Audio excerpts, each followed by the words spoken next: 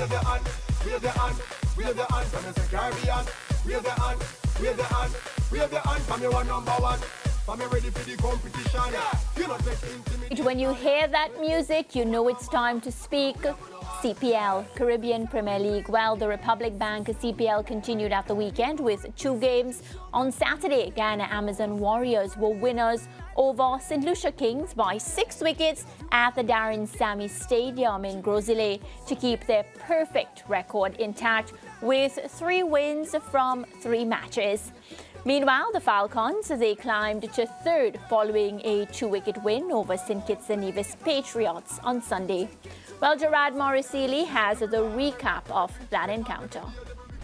St. Kitts and Nevis Patriots put into bat in this bottom-of-the-table clash against Antigua and Barbuda Falcons in their final home match of the tournament. They were in a spot of bother to end the power play after losing Kyle Mears with a score on 36 for 3. That soon became 60 for 4 when Sri Lankan Wenindu Hasaranga lost his wicket for 23, caught behind off the bowling of Fabian Allen. Mikhail Louis, the only tactician in the side, took matters into his own hands to rescue the innings for the Patriots. He blasted 9 boundaries in his 36 balls, 63, 2 fours and 7 sixes. The Patriots posted 153 for 8 of their 20 overs. Brandon King back in action after recovering from an injury sustained at the T20 World Cup, making his presence felt early. He and Justin Grace put on 55 for the first wicket, adding 29 before being struck in front by Anrik Norkia. That sparked a massive 5-wicket collapse headed by Hasaranga, who finished with 4 for 16. By the 19th over, the Falcons were biting their nails when Rashawn Primus, demoted to number 10, was out-caught for 15 off 11. Still 14 runs away from victory. But they eventually got over the line with the help of Fabian Allen's 13 off 7 deliveries to win their 2nd consecutive match by 2 wickets. The table now looks much different following that result. The Falcons are now 3rd behind Barbados Royals on 4 points, with Guyana Amazon Warriors on top with 6. St. Lucia Kings, who led heading into the weekend, are now 4th after losing to the Warriors. Trinbago Knight Riders are 5th with 2 points, while the Patriots are at the foot with 5 losses. Time to hear from the captains. To be honest, it was a difficult wicket to start with, and yes, they peg us back early, but the way Hasaranga, Mikel Louis and the guys played to bring us back in with that fighting total, I couldn't ask for anything better. Well, I learned that we like winning in the last over. You know, I think this group, I've got to credit this group, our vibe throughout. We've been getting on really well as a unit. We've been having a lot of fun as a playing group on and off the field. And I think when you're enjoying each other's company, that helps you be set up to be successful after a tough run at home. Yeah, 2 exciting matches. I don't know where to start, but we had to call on Nikhil Uttamchandani. He's here with us. He's been working on the CPL. Nikhil, good afternoon. Welcome to the SportsMax Zone. Thanks very much, Maya. How are you doing? I'm doing fine. I mean, I'm so happy for the teams, Guyana Amazon Warriors getting the win, you know, making that statement that they're here to defend their title and doing so in style. Yeah, Maya, it was a real dominant performance for them to go into St. Lucia. You know, in the first home game for the Kings, and for them to be blown away in the manner in which they were. I think the 100 all out is a serious statement. I think it's a testament to how strong that Guyanese bowling lineup is. And then the manner in which they chased the runs, 11 sixes in that run chase. I think Gorbaz has been such a solid pickup for them overseas-wise. And I mean, Tim Robinson, who they've got as a temporary replacement, looked quite good as well. And then we know the strength of their other overseas, and Pretorius, Tahir, meshed in with them, their local players. They're a force. Yeah, what would the Kings be thinking now as they get ready to complete the rest of their matches? Because you spoke about the batting, 100 all out, you know, it's worrying. Yeah, it is. I think definitely their batting from last season, there's always been some inconsistencies. You think back to the playoffs last year where they really struggled to put competitive totals when batting first against quality opposition. It was the Amazon Warriors last year in the playoffs as well. So that is a slight problem for Faf. I think Faf himself has got a decision to make, because he's someone that usually is quite explosive in the power play. But he also recognized that, you know, they may have to, the openers in Johnson, Charles and Faf, because of their importance, may have to actually, you know, sit back a bit and actually stay there and try to get a start. Because that batting the middle without a class in and with the inexperience of some of the guys in there, I think they could be a bit susceptible to these collapses. So it's going to take some of those more experienced guys like a Faf, a Charles, a Rajapaksa maybe, to really make sure they're getting deep. I think Roston Chase, their best success from him has been when he's batted at number 3. We haven't seen him there yet for the season, so maybe that's something that they can think about. But definitely they'll try to avoid the collapses. And I think their fast bowling in St. Lucia needs to also probably improve a bit as well.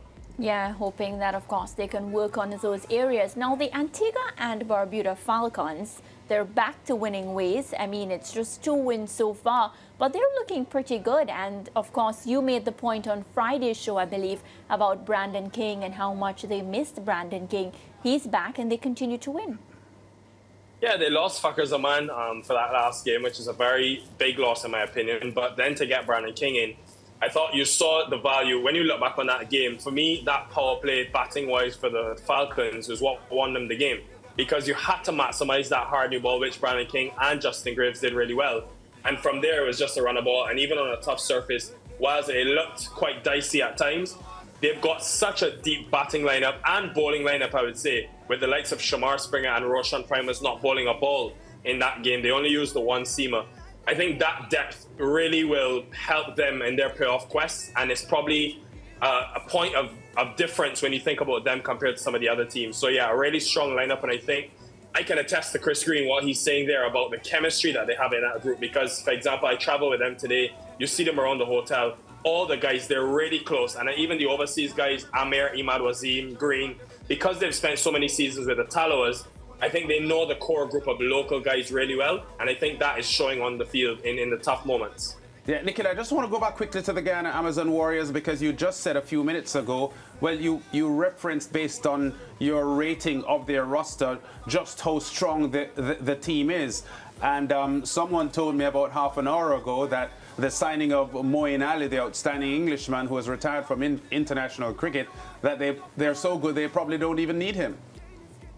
Yeah, Lance, to be honest, Azam Khan, I was trying to look at it yesterday. Obviously, you only have 5 games where you can play your 5 overseas players. So when Moeen does come in and Gurbaz comes back from the South Africa series, someone like an Azam Khan may have to miss out. And he's someone that's had, 3 really good seasons of the CPL. So they are a really strong team. I think the batting speaks for itself. Hetmeyer looks different this year. And I'll also say their bowling lineup, I think, is so adaptable with the 2 spinners in Moti and Tahir, Pretorius who can swing the ball, and then you've got the extra pace of Joseph. And I mean, they're winning without Romario Shepherd. So that, I think, speaks to how strong they really are.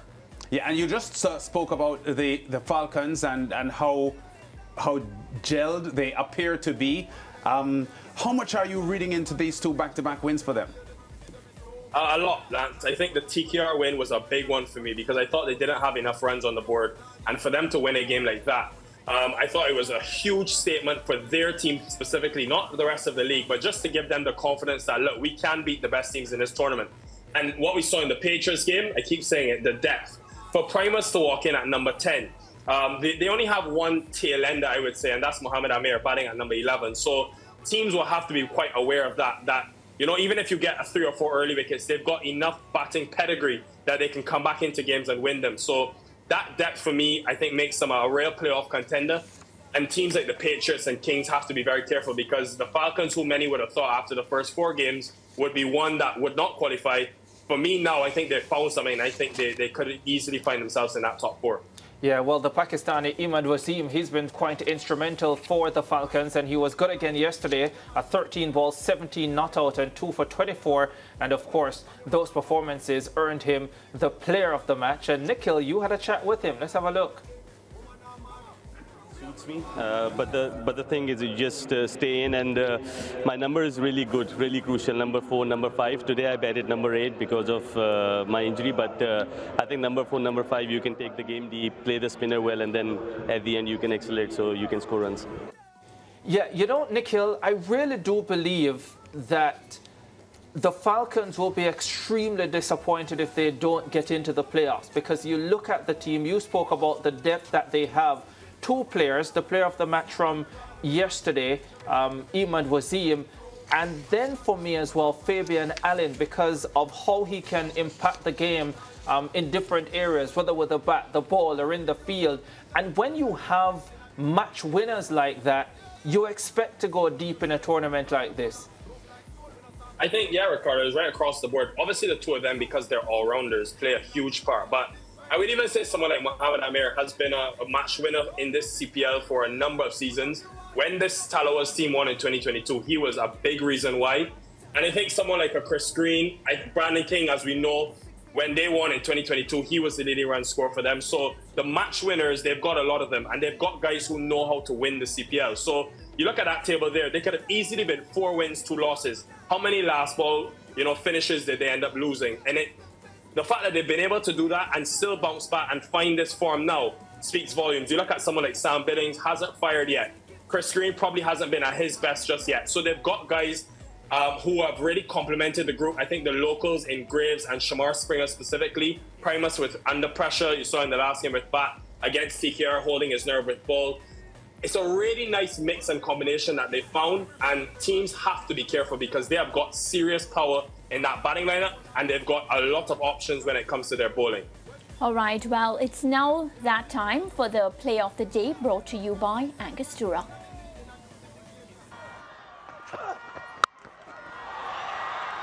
Out towards the slightly shorter side. And now the Falcons are in prime position. They need 5 from the last 4.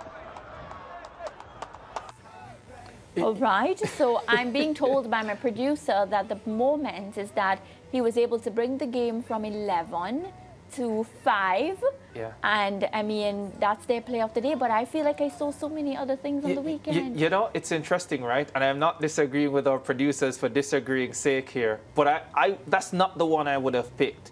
Even going along the same line of reasoning, Lance and Mariah and Nikhil, I would have gone with Russian Primus when he just came to the crease. Hasaranga had taken 4 for 6 at that stage, and it looked as if the St. Kitts and Nevis Patriots could win the game, and Primus hit him sweeping over backward square for 6 and then followed that with a 4. I would have gone with one of those because I feel as if that Russian Primus, in fact, Darren Ganga on commentary had critiqued the shot, suggesting that maybe you need to block Hasaranga out because he was the best bowler to that point. That's where I would have gone. Yeah, Nikhil agrees. He was brave, for sure. He was brave. Yeah. No, I think that's spot on, Ricardo. As soon as I saw that, I thought about that same moment as well. The 6, because I think the 6, you could even see Hasaranga, and Primus told me after the game, Hasaranga said he's never seen someone flat sweep him like that. So it was amazing to see. Those 10 runs in 2 balls could have been the difference in the entire game. I think massively, yeah, a huge moment. I think we're going to have to fire the panel that comes up with these picks. What do you think, No, but Nikhil? I'll still say the Fabian Allen one was a top shot. That's hitting into the wind. Under serious Nikhil, pressure in the last over. You can't have it both ways. It's one or the other. Listen, I like my producers. They hire me, so please stick with them. All right, Nikhil. Well, some good fun here. We want to thank you so much. Good luck in the match tomorrow, and we'll talk again really soon. All right, thanks a lot, guys. All right, Nikhil Uttam Chandani there. He's our cricket prediction guru, and of course gives us some of the best analysis here on the SportsMax zone. Taking a quick break. No more jokes, Ricardo. Okay. We'll be back. And play hard. You take it to the top. It's how we play.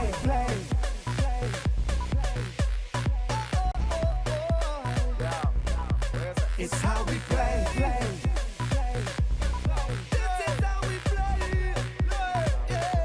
Follow me then. Every ball, every man, every pitch, every fan, every deal, every wicket, every storm. And the art and soul and passion and the culture.